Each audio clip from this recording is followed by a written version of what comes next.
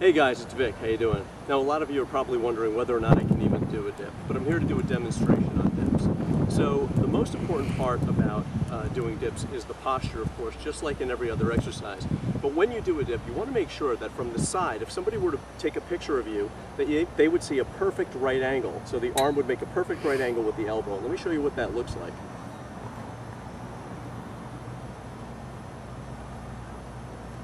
So you see that I'm not going down too far, right? Because if I do, I'm going to break that right angle. And I might potentially even hurt my rotator cuff. So I'm going to stay right about here, my arms at a right angle, and I'm going to push up. And I'm not going to lock out my arms.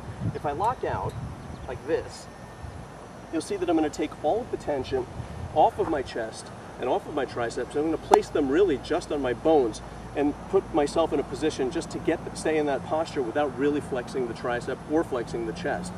So I'm not going to come up completely, right? I'm going to keep my arms at a right angle, try not to come down too far from that right angle. And when I push up, I'm going to go almost to where my arm is extended, but not completely. I'll do it one more time. Exhale as you push up, by the way, guys. Right angle, push up, but not straight out like that. Because once I do that, I take the tension off of my chest and tri. Guys, thanks for watching the tutorial. I wish you all the best. Peace, love, and muscles. Visit me at vicsnatural.com or also say hello on Facebook.